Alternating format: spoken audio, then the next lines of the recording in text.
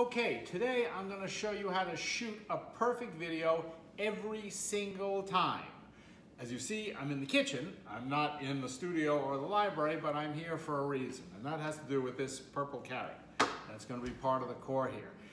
Many years ago, almost 30 years ago, when I started teaching people how to do this, and we've trained almost 30,000 people to shoot their own video, we had to come up with a very simple system that everyone could follow and in a very short period of time get absolutely perfect results.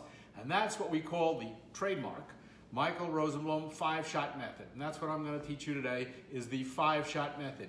If you follow these rules completely and rigorously and you do exactly what I tell you to do, you will get perfect video every single time. I absolutely, positively guarantee it. Now, the thing about shooting video is you already know how to do it. You just don't know that you know how to do it. If you're an average American or an average person in the Western world, you spend at least 5 hours a day watching television or movies, and you've done this for your entire life.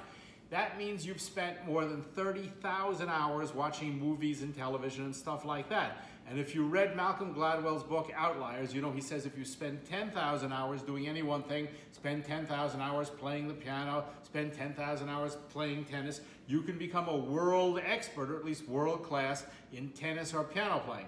Well, since you've spent 30,000 hours already watching movies and television, you already know what to do, you just don't know that you know what to do. So I'm going to teach you 5 basic rules. If you follow these basic rules and you do nothing else, from now on, every time you shoot a video, you will make a perfect video every single time. Now, what does this have to do with the carrot?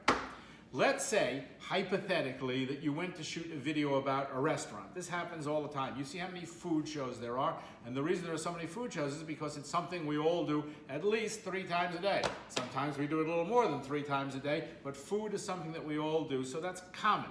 So let's say you were going to make a video about a restaurant. Well, if you went into the restaurant, you would obviously go into the kitchen because that's where most of the action happens.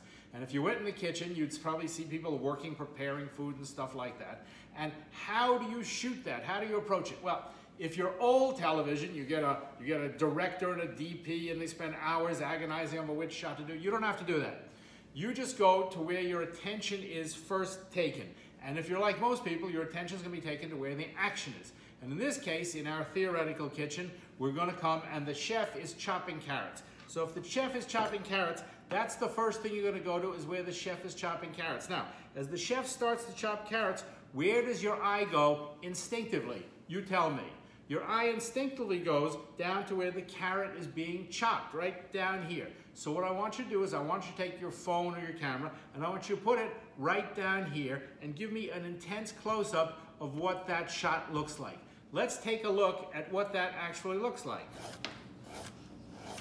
I want you to put the camera or the phone down really, really close to the action and don't hit the record button until it looks absolutely perfect. Jam it in there, get it really close. You've seen this a million times. You know what it should be. It should be that spectacular shot of that silver blade going through the carrot and the carrot juice spattering up and you hear the crack of the carrots. And when it looks absolutely perfect, hit the record button and count to 10. Don't count out loud. Just give me 10 seconds of an absolute positive still. If the first shot is this close-up of the hand on the camera, if the first shot is this close-up of the hands chopping the carrots, what is the second shot going to be? What does the viewer want to see? What do you want to see? What does your instinct tell you? Your instinct tells you to do a close-up of the face of the person who's cutting the carrots, because the viewer wants to see whose hands, whose action that belongs to. So close-up on the hands first, close-up on the face is second. If you do a close-up on the hands and a close-up on the face, what's the third shot you want to see? It's the wide shot of the action actually taking place. What are 2 more angles you can take while the chef is still chopping the carrots? One is over the shoulder, or point of view from behind, and the last one is from the side, or another shot. So 10 seconds on the hands, 10 seconds on the face, 10 seconds on the wide, over the shoulder for 10 seconds, and the side for 10 seconds. Here's the most important rule I can give you is when you're recording, do not move the phone or the camera, ever. Don't move it. 1, 2, 3, 4, 5. if you take those 5 sequences in every single action that there is, you'll be able to cut a perfect piece every single time. It doesn't matter what else happens. Now, we're going to have some carrot salad. I hope you enjoyed that.